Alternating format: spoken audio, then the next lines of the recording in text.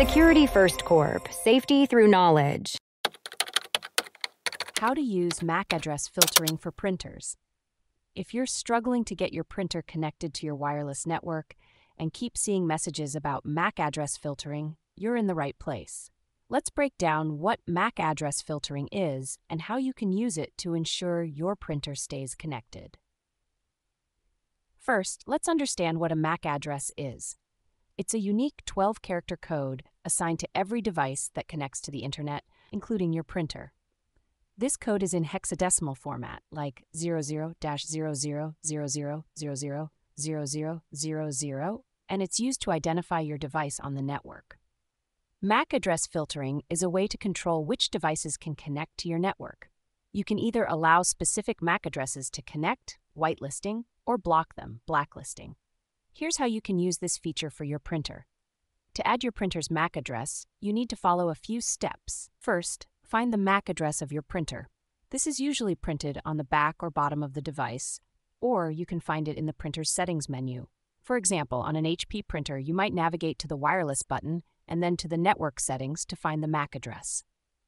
Next, log into your router's dashboard. You can do this by typing the default gateway URL into your web browser. For Windows users, open the command prompt, type ipconfig, and look for the default gateway. For Mac users, go to System Preferences, Network, click on your connection, and then go to the Advanced TCP/IP tab to find the default gateway.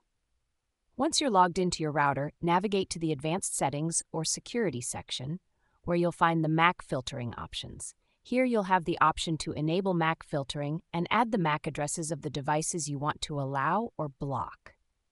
To add your printer's MAC address, select the option to allow specific MAC addresses and add the printer's address to the list.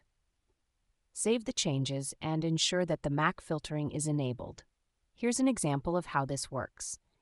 If your router has MAC filtering enabled and you've added your printer's MAC address to the allowed list, only your printer and other devices on that list will be able to connect to the network. If you've mistakenly added a device to the blocked list, it won't be able to connect. However, it's important to note that MAC address filtering is not foolproof. Hackers can use tools to find valid MAC addresses and then spoof them to gain access to your network. So, while MAC address filtering adds an extra layer of security, it shouldn't be your only security measure. If you're having trouble getting your printer connected despite adding its MAC address, there are a few other things to check. Ensure that your router's settings are set to broadcast the SSID, use WPA or WPA2 encryption, and have DHCP enabled. Sometimes resetting the wireless settings on your printer or restarting your router can also resolve the issue.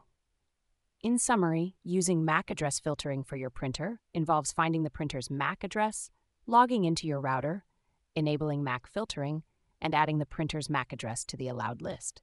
This helps ensure that only authorized devices can connect to your network, enhancing your network security. Thanks for tuning in to our video. Please like and subscribe and leave a comment below. See you in the next video.